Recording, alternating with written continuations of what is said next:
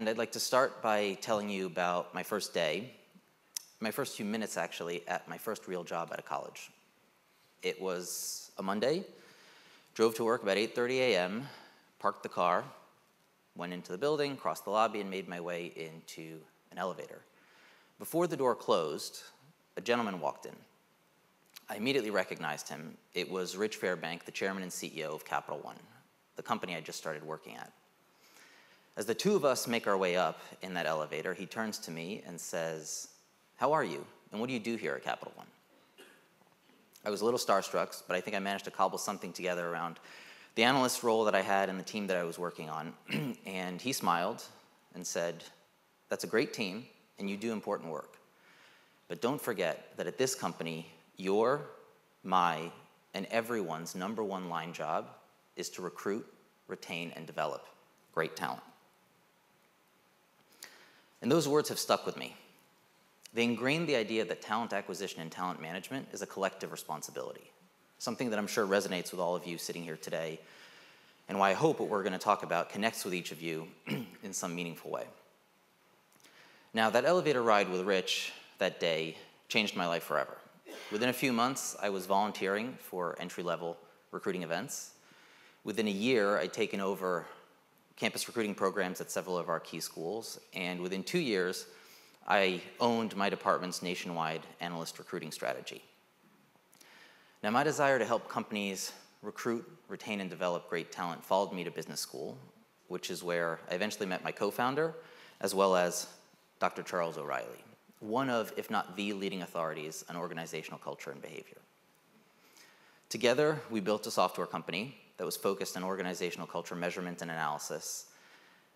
Now, this was, as Dave said, before the Tugboat Institute was formed, so we were not set up as an evergreen company, but we did work with many.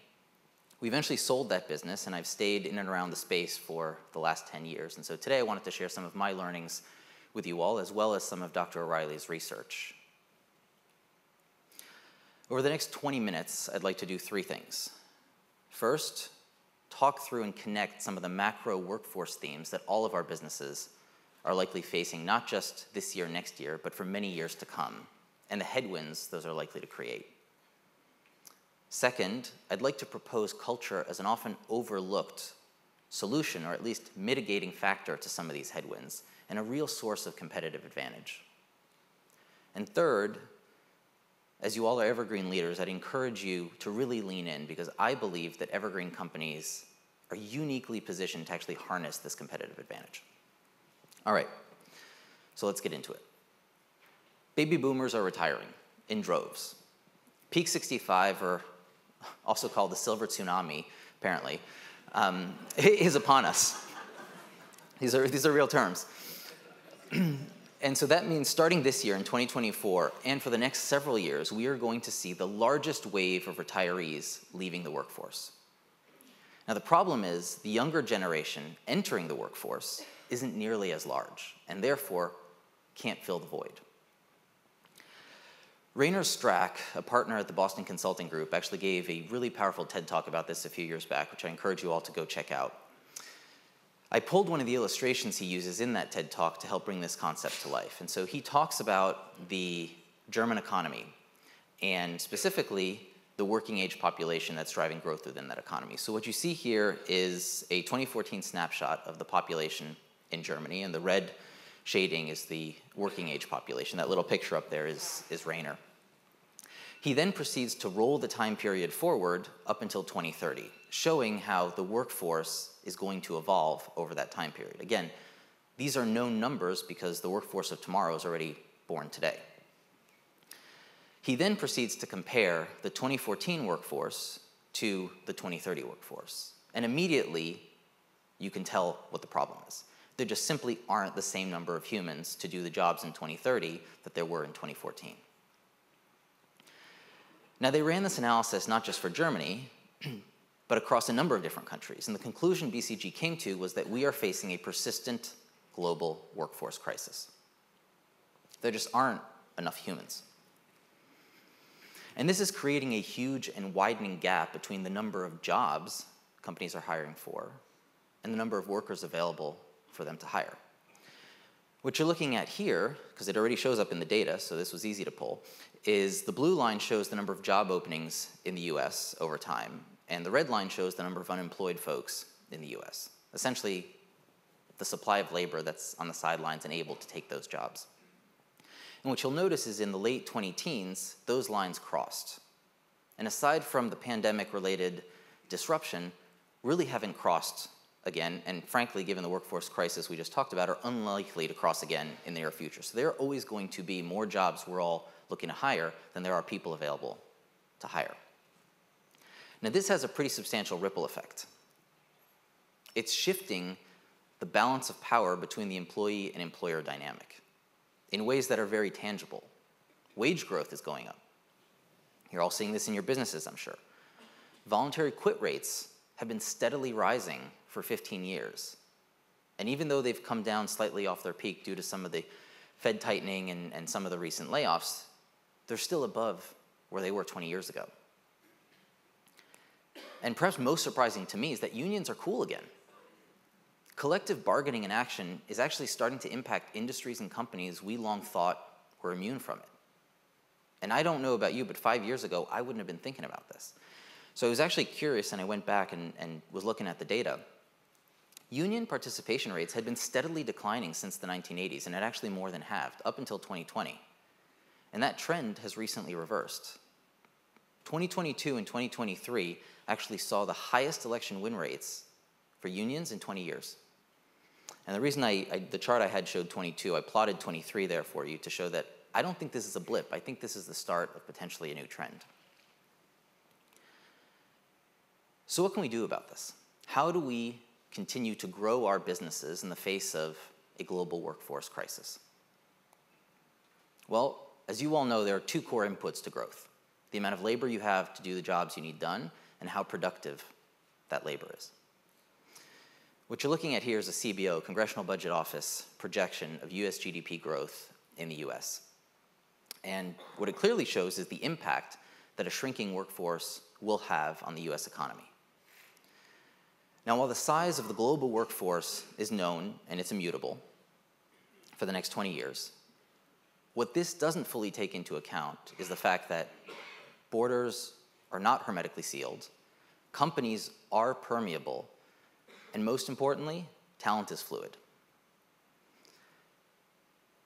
So good leaders are probably looking at this and saying, how can I do more with less? I would argue great leaders are looking at this and saying, how can I do more with more?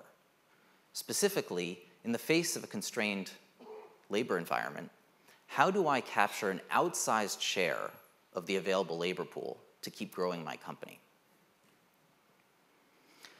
The other thing the CBO does here is it holds the assumptions around productivity constant, an assumption I imagine many of you are challenging, I know I am, in our businesses today. How do we actually become more productive? I argue that culture is a solution to both of these, and I aim to show you some data here in a second that hopefully will support this point. Now, we can't talk about productivity improvements without talking about technology. And I don't think it's a coincidence that things like ChatGPT and artificial intelligence, are as talked about today as they are, because they are going to be real components of a solution to this problem. But they also have a substantial impact on jobs.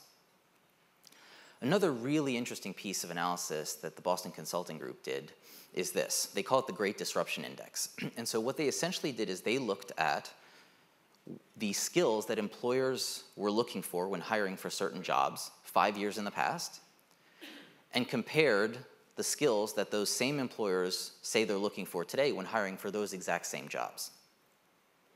And what you can see is that virtually all job functions are experiencing change, and that change is happening at a rate faster than ever. Now, some of this isn't surprising, right? You take a data engineer all the way on the left, that's evolving so quickly, there's a high degree of change in the skills that you're looking for. But what really surprises me is the more over to the right you go and you look at things like line cooks that have a 37% change in the type of skills you're looking for today. It just tells you how technology is affecting all of the different job functions in our economy. So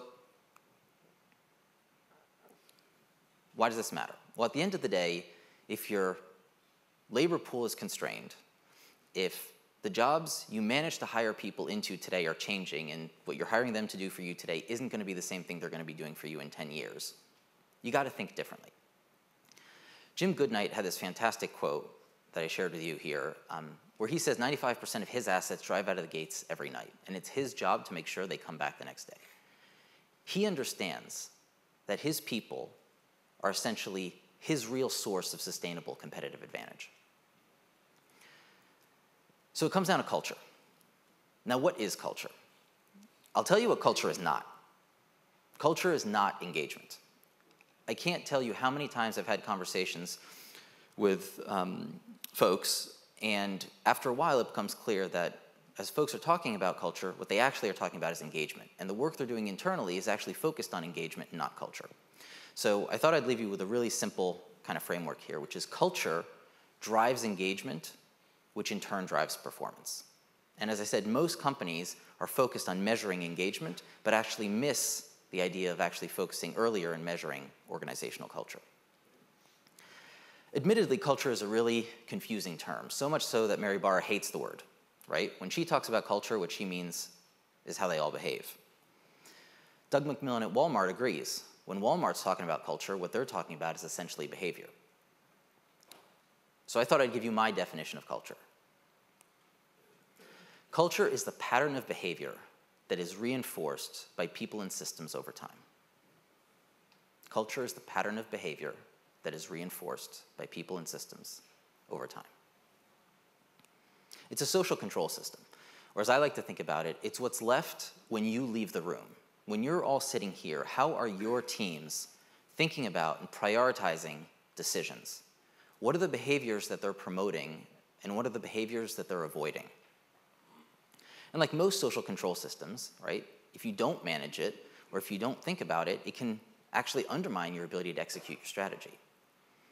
And as Peter Drucker famously said, right, if it can't be measured, it can't be managed. Culture probably should be measured. And you can measure it, whether you use tools that are in market today, whether you build something homegrown.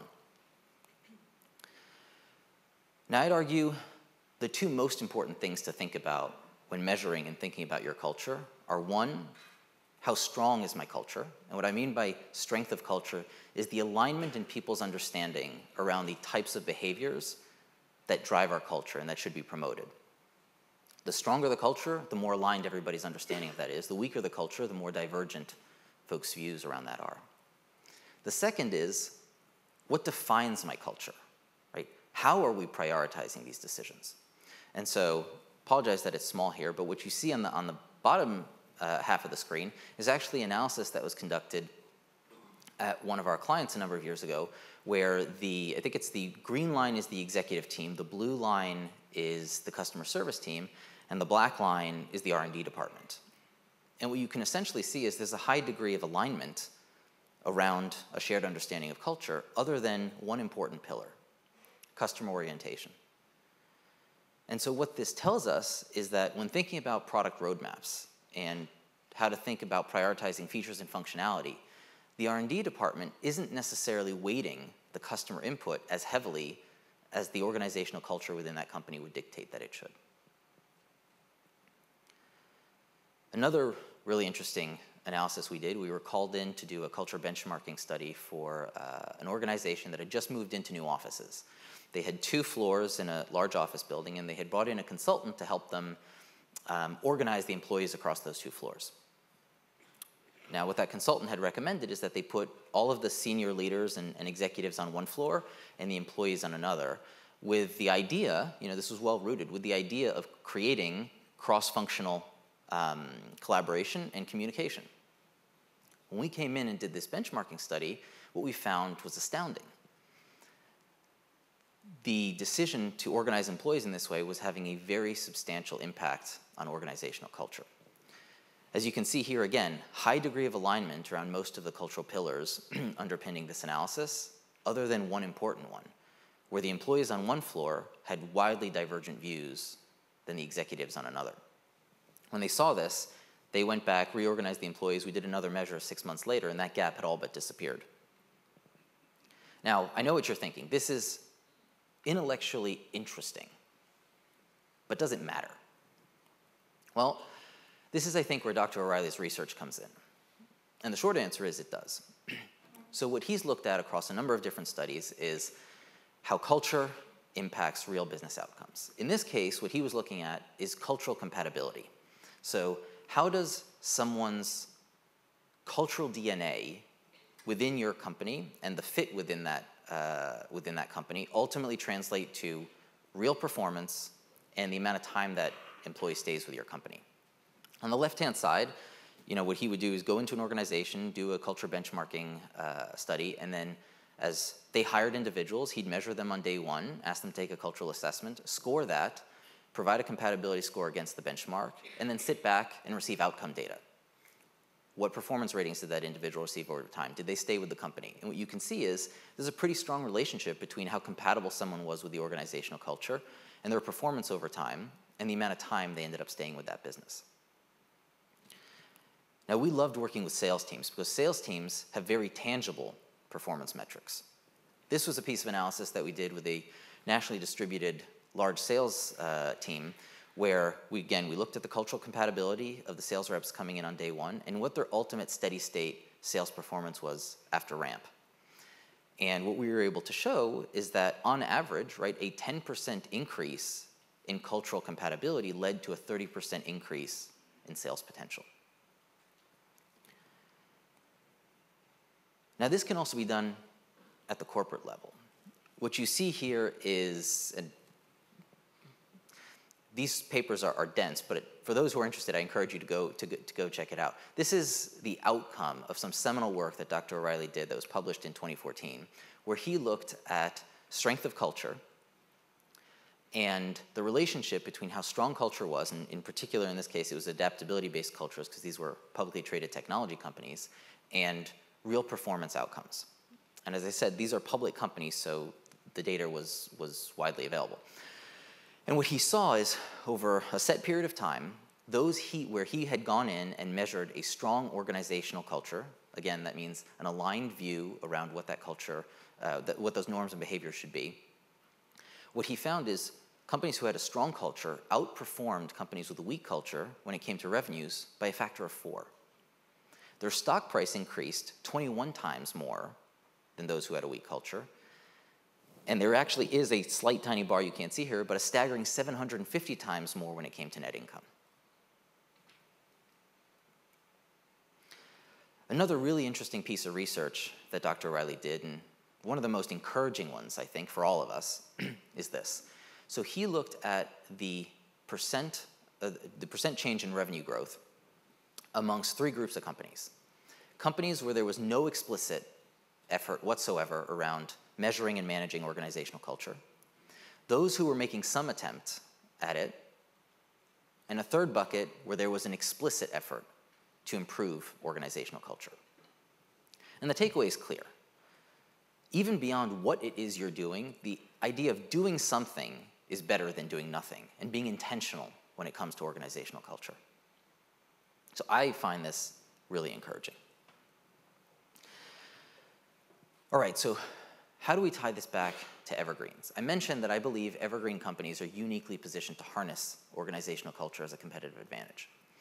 And I think it's because it's in the DNA, right? If you look back at the 7 Ps, I've pulled 3 here, you're people first. This isn't just something that you say, this is actually something that you live. You're purpose-driven. This provides a strong beacon to attract folks looking for more than just a job, right? We're looking for how to differentiate in this constrained labor environment. And it's a North Star that provides a really solid foundation and an authentic foundation upon which to build a strong, tightly knit organizational culture. And third, you've all made the commitment to paced growth, as distinct from hypergrowth. I'll leave you with one final story here. This was work we did for a large publicly traded company, and we were called in to do a culture mapping analysis. And what we found was incredibly startling. At the highest levels of the organization, this was a global organization, at the highest levels of the organization, there was an incredibly strong cultural signal, highly aligned views around the norms and behaviors that govern the organizational culture.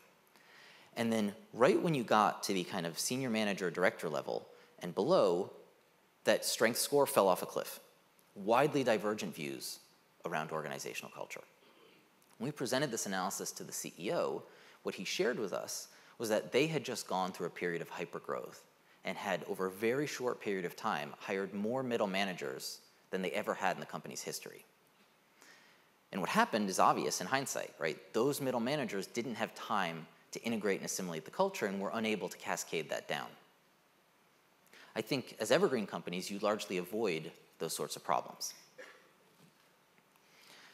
All right, so as we look to wrap up here, if there's three things I'd like you to take away from this, it's these. First, there are some really strong talent headwinds facing all of our businesses today. And so what got us here isn't necessarily going to get us there. And as we think differently, I'd encourage you all to really think about being intentional around organizational culture. It does drive tangible outcomes, and it's a precursor to things like engagement. So solve for it, measure it, track it, and continuously work on it. And third, I think you should feel great and privileged that as evergreen companies, you have a unique ability to harness this competitive advantage. And I think it will really help capture an outsized share of this shrinking labor pool and allow your employees to be more productive than just relying on technology alone. So I'll leave you with more powerful words than I could ever come up with myself. Lou Gerstner, who's widely credited with turning IBM around in the late 90s, said it probably best when, after his long and illustrious career, what he had finally figured out is culture is everything. Thank you.